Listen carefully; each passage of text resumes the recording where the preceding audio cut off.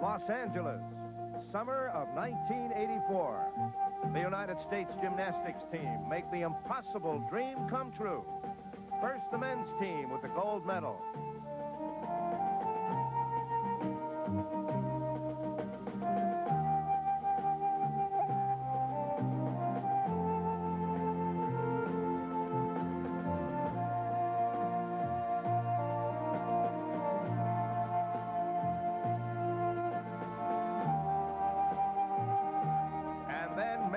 Retton, winning the all-around competition.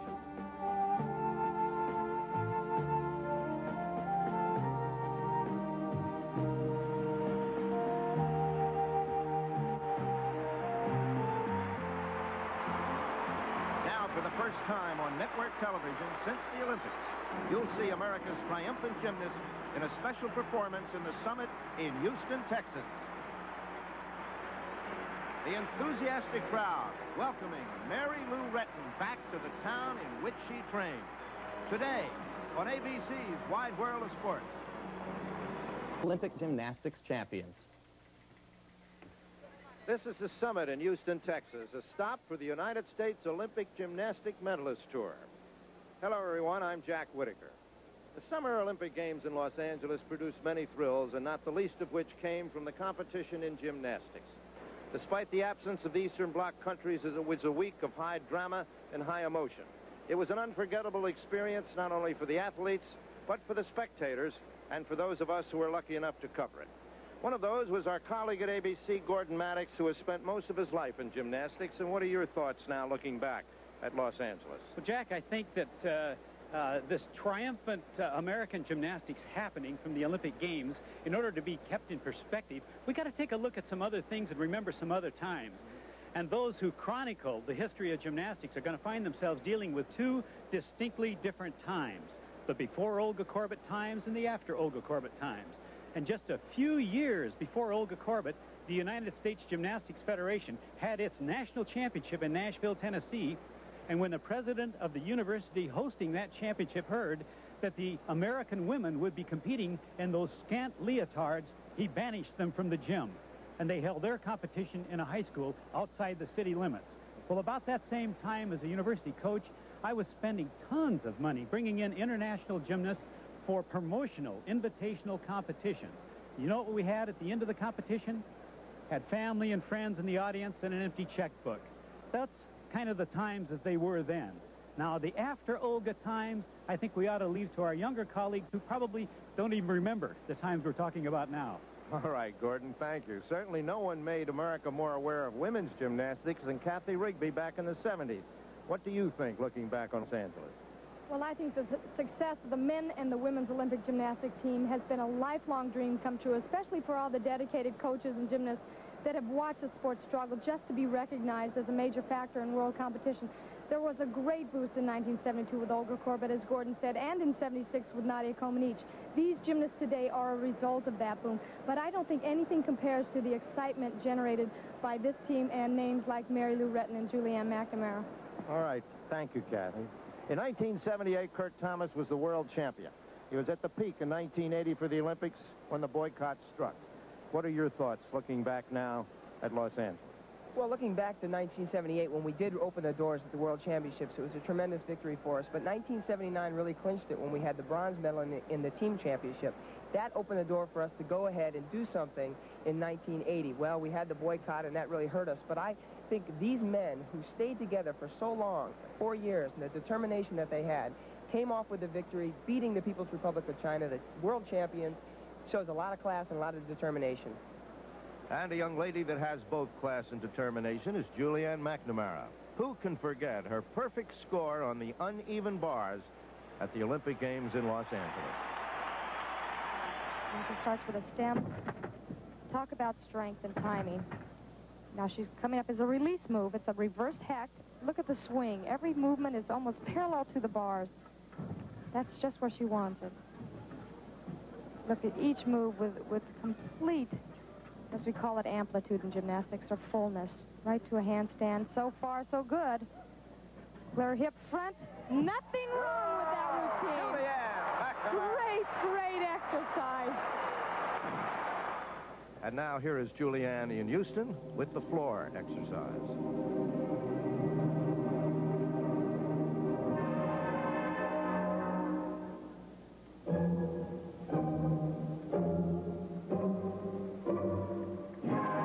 First tumbling run. Back handspring, double tuck, back.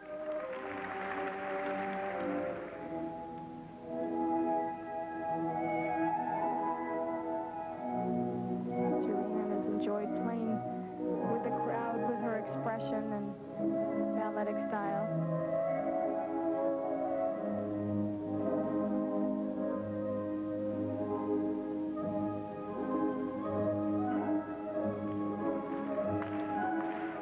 Little smile, getting the crowd on her side.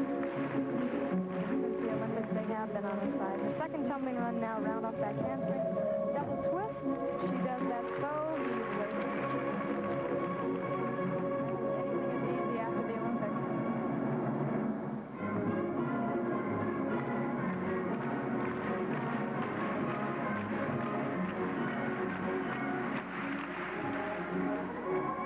All that training before the Olympics, all the pressure during. Now she can relax and enjoy it. And a double twist for her ending.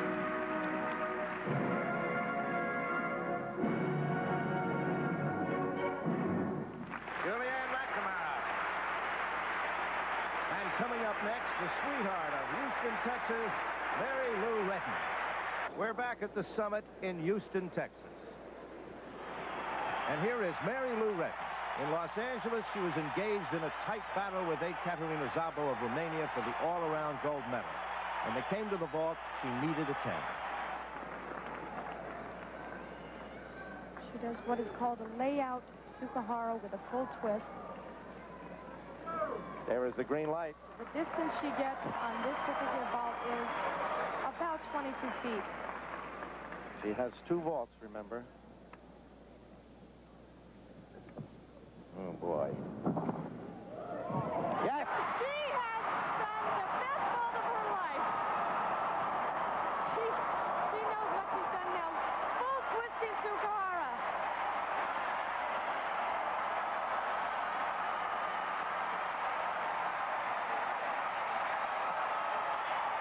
I knew in the air that I was going to land it, and I knew if I landed it, I was getting it. It was beyond words. Now here is Mary Lou in Houston, Texas, performing on the balance beam set to music. Talk about pressure. It was all through the Olympics, and she handled it so very well. But there's pressure here. These people want to see, there's a little bobble there, want to see an Olympic-style routine, which is very difficult to do after all the training she went through and all the pressure. This was a solid event for Mary Lou during the Olympics. You know, Kathy, Bela Karolyi, her coach, the one thing that I recall from his Romanian teams was they never fell off the balance beam. That's absolutely true, and I think that it was a real challenge to Bela in the beginning to work with Mary Lou because she had a great deal of talent, and she could do many, many different tricks, but she couldn't stay on the beam, and he changed all of that, and as we saw during the Olympics.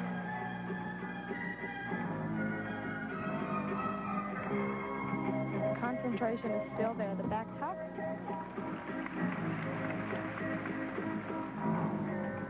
She may not be in the great shape she'd like to be in, but she's pretty darn solid on the beam. Yes, she is. And this is good, very good practice for Mary Lou. With World Championships a ways away at this point, every time she can get up in front of people in a crowd like this, the better. And she knows she's done a good routine so far. And her dismount, round off, back layout. There's Bela. Bella's happy about it, for sure. Bela should be happy about his gold medal winner. After coaching Nadia Comaneci of Romania to gold medals in 1976 and 1980, Bela has started a new American dynasty of Olympic champions. We'll be back with a visit to his gym where future Mary Lou's are being trained. Bela Karolyi, the sport's most famous coach and tutor to American stars Mary Lou Retton and Julianne McNamara. Our cameras first found Karolyi several months before the 1976 Summer Olympics in his native Romania, where he was overseeing the development of a then relatively unknown adolescent girl who was shortly to become the most celebrated woman athlete in the world. After Nadia Comaneci became, at 14, the youngest gymnast ever to win Olympic gold medals, Karolyi and his wife, Marta, defected to this country and established a gym in Houston. And it was there that American gymnasts first began to benefit from his uniquely personal coaching style. The intensity is manic. The results are dramatic. In Los Angeles, Karolyi's pupils and former pupils accounted for 14 medals, 6 of them gold. Now let's rejoin Jack Whitaker for more performances by American gymnastics champions and to learn more about Bela Karolyi's gym. Since the Olympic Games, interest in gymnastics has exploded all over the United States. Bela Karolyi and his wife Marta have seen enrollments double at their gym on the north side of Houston. This is where Mary Lou Retton and Julianne McNamara train. And today, aspiring Mary Lou's and Julianne's work out together with the Olympic champions. Back and forth nicely, tick-tock. These youngsters come from all over the country. And in the elite class of those gymnasts who actually compete, some are only 8 years old. Kathy Rigby-McCoy talked with Bela about the chances of these young girls fulfilling the Olympic dream. We know very well when the idols are coming up, there is a pretty remote goal for the little young ones, for the beginners. So we would like, to don't cheat them, to say, hey, tomorrow you're going to be an Olympic champion, or tomorrow you're going to be a great international, well-known competitors. We would like, to introduce them to the reality, to love gymnastics, first of all, love the gymnastics activity, the sport of gymnastics, and later, step by step, introducing them in competitive system, in competitions, having more and more satisfaction competing and performing. Yes, and sometimes, some days, who knows, some of them, they're going to become great competitors, who knows, one of them Olympic champion. That Olympic dream costs more than money. Among other things, it means leaving home. Kathy talked to 10-year-old Julianne Viteri of Massachusetts about how she came to Bela School. Try to do something better. My father was just watching the Olympics, and he said that I was doing most of the things that they were doing, and he just called Bela and talked. Well, Bela wasn't there, so he just talked to Marta, and then we just made arrangements to come down, and then so she evaluated me, and then I just came down with my mother, and then she just left.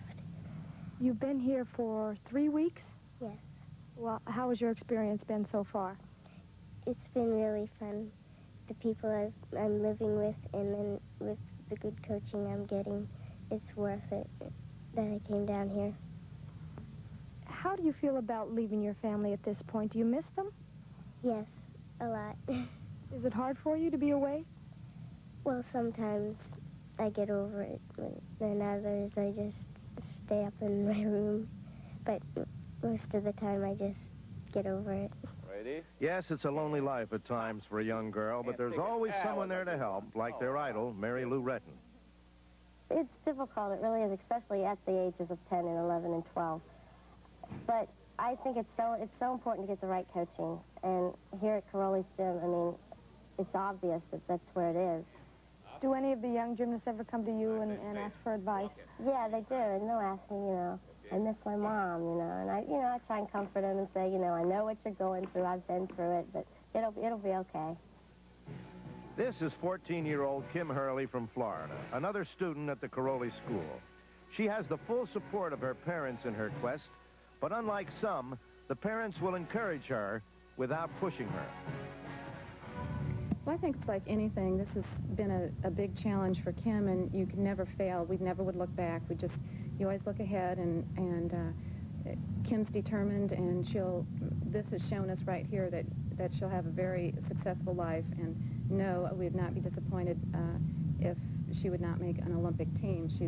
She would be successful just being in the program. Go. These are the 8-year-olds at Bela's gym. These little dynamos of raw energy that he shapes into strong, graceful athletes.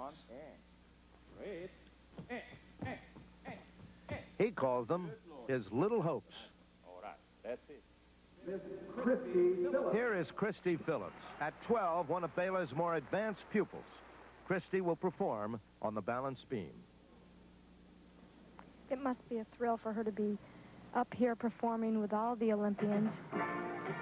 And to have an idol in her own gym, someone to pattern herself after. This is a tough event for a youngster. Whoops, look at that. These are our future Olympians, or at least Olympic hopefuls.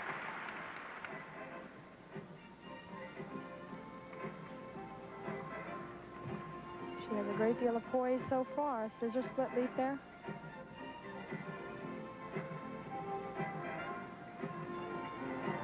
Oh, look at that. Great originality. She came along at a time when there were boycotts and nobody to really pattern herself after until Mary Lou. So it's been on her own motivation and determination. Round off back layout. She sticks it. For a tiny little girl, she has quite large feet, hasn't she? Well, that's very helpful, holding on to that beam. And I'm sure there are a lot of youngsters her age just watching very intensely at this time to see where they stand. And a cat leap turn. Well, Jack, I would say so far she has done a very nice routine. And covering up just a little bit there.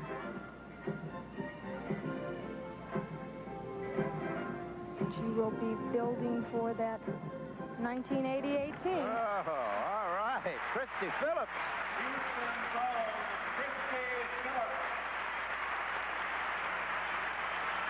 Another Karolyi star in the ascendancy.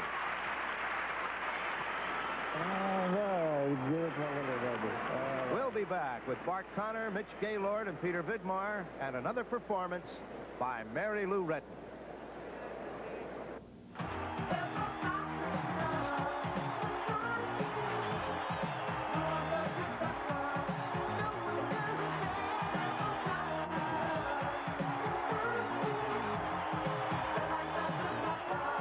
This is the United States men's gymnastic team in their great moment of victory in Los Angeles. Now here they are being introduced to the audience at the summit in Houston, Texas.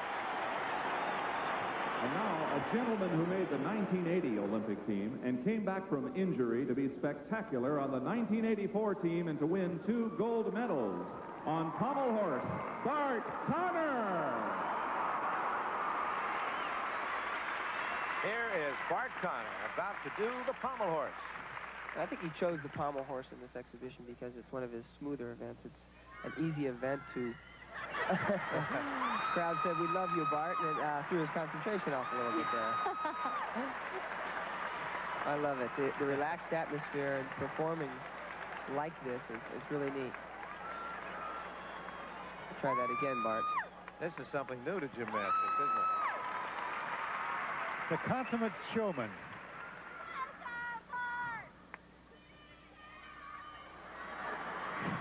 You've got to start sometime. Back more. Also, you've noticed the music that's been added to give it a little bit more of a show effect. Working through the handstand and smoothly going through some scissors here. Scissor half turn. Not quite the Olympic routine that Bart usually performs. Flare work. And his dismount up through a handstand. All right. Bart Connor on the pommel horse. Bart Connor.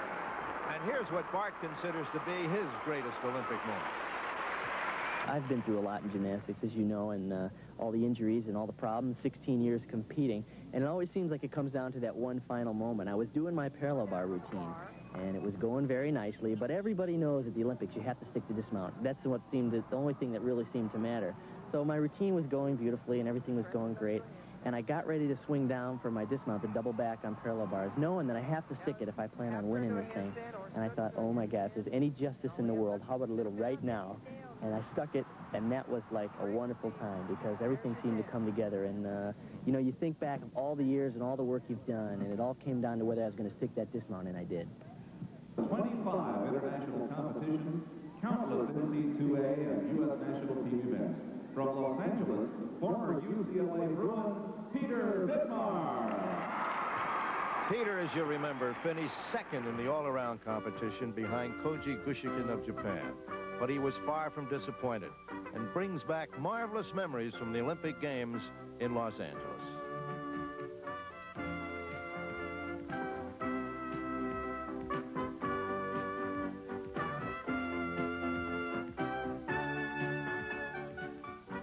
My greatest Olympic moment had to be getting on the victory stand with my teammates for the team gold medal, because although we had a chance to have individual honors afterwards, that was really just icing on the cake. And I know it was so close for me to win that all-around title that I did miss it by just a little bit. I still wouldn't trade it for anything in the world. That team championship was the most important thing, and we really can't we can't reminisce with our friends about an individual honor like we can about a team honor, because it's something that in the future we'll all be able to get together again and really relive the moment together, because that's really what's going to bring better memories, I think.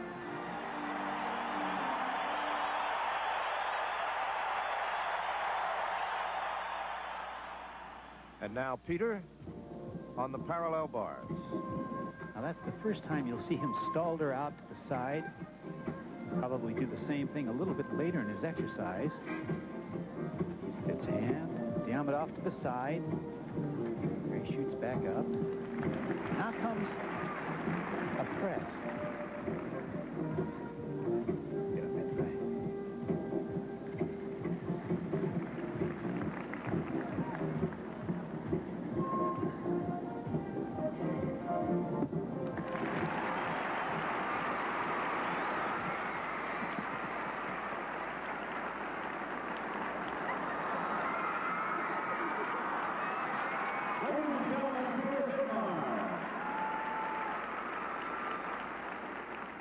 And coming up next, his teammate from the Now, UCLA Bruins, Mitch's turn on the parallel bars.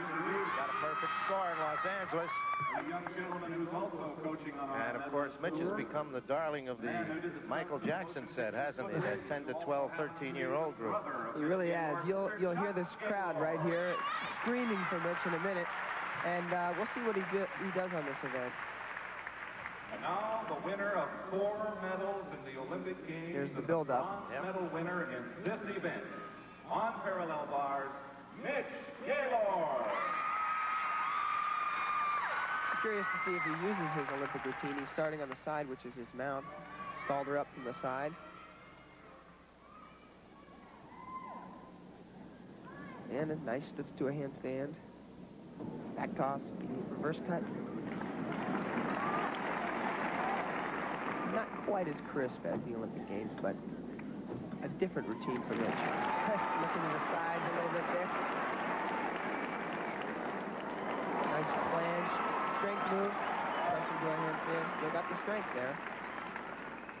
And his tuck double dismount. Okay. Mitch Gaylord. We asked Mitch if he thought this fine Olympic men's team could stay together and compete more.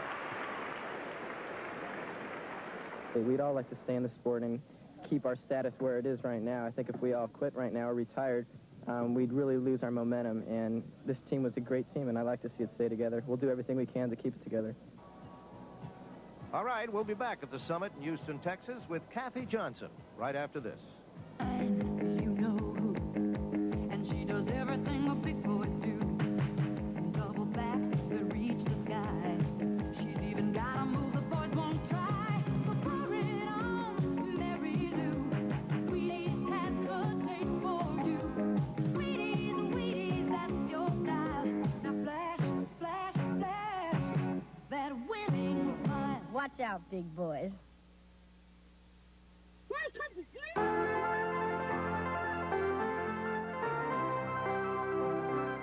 One of the most poignant moments in the emotionally charged gymnastic competition in Los Angeles occurred with Kathy Johnson's performance on the balance beam. At 24, Kathy was the oldest member of the United States women's team. After the boycott in 1980, she decided to stay in the sport for the 1984 games. She almost did not make the Olympic team. And then she turned in this brilliant routine. If she can continue this way, this is the best routine I've seen Kathy do. What a way to finish! Yes. The highlight of her life right in front of her. What a way to end. If that indeed is her final performance, what a swan song. Big hug from Coach Peters. Yes. Tears of joy. Kathy had saved the best for last, and she talked to us about her Olympic memories. First favorite moment is winning the silver with the team. Team has always been special to me, and being able to pull together and be part of finally winning an Olympic medal as part of a team was something special. And then the next moment was balance beam in finals. And it really wasn't winning the medal. It was performing my balance beam routine the way I knew that I could do it, overcoming, what happened the 2 nights before. And I got up there, and I felt so good on the beam, and I just felt it all coming together. And when I landed, it was like a bittersweet moment. I knew it was my last, but I knew it was my best. The 2 nights before that Kathy referred to was a poor performance she had put in on the balance beam in the all-around competition. But that's all behind her now. Here she is in Houston, Kathy Johnson and the balance beam.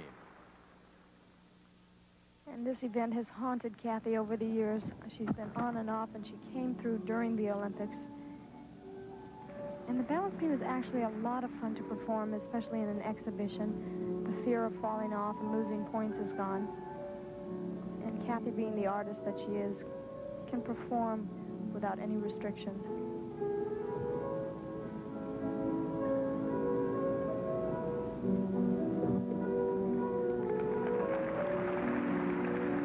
How nice it would be to have music to balance beam all the time.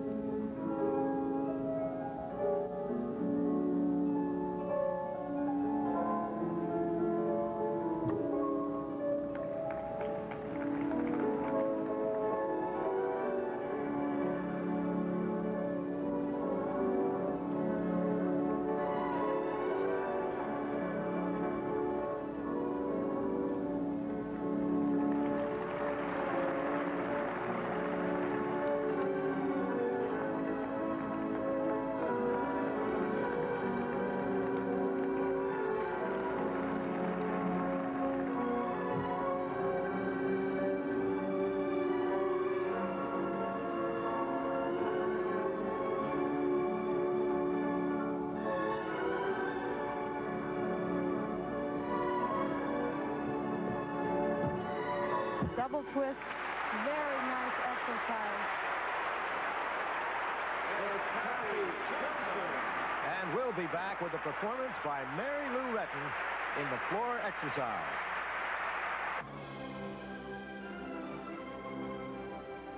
In Los Angeles, the brilliance of the gymnast shone more brightly in Mary Lou Retton, perhaps, than in anyone else.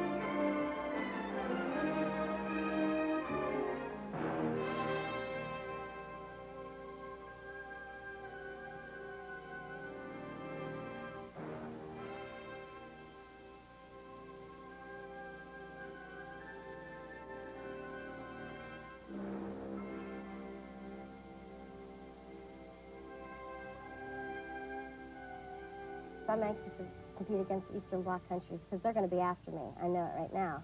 And, I work better under pressure, so I'm ready for it. Mary Lou, you have reached the highest goal possible for any gymnast. Can you stay motivated? It's really hard to go back because before you're in such great shape, and, I'm sure you know, you can't stay in Olympic form all the time. There's just no possible way. And it is hard because everything came so easily then, and now you have to work your way back up. But I still feel I have that fire inside of me that I can maybe do it again. Champion of the USA. Two-time American. Now, ladies and gentlemen, there she is from Fairmont, West Virginia. Mary Lou Retton, and she's going to do the floor exercise. And this event, as well as the vault, gave Mary Lou Retton a reputation at the Olympics that truly scared her competitors and made them very, very nervous. This is where she shows off her strength and her power and her crowd appeal.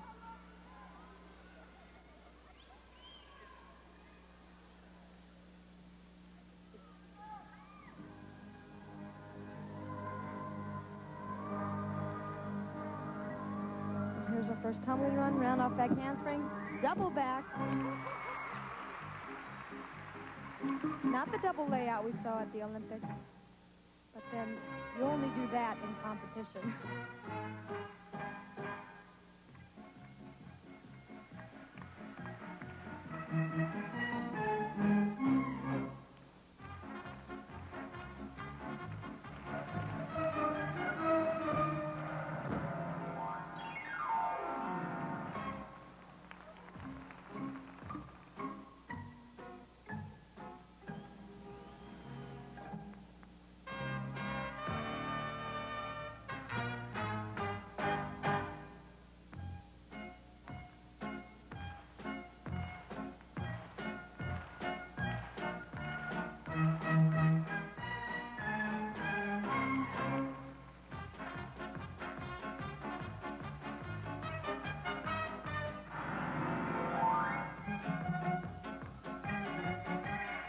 Many days on tour, she needs the adrenaline and just a round-off layout. All right, Mary Lou Retton and the floor exercise. Houston-bound Mary Lou Retton, United States and world champion.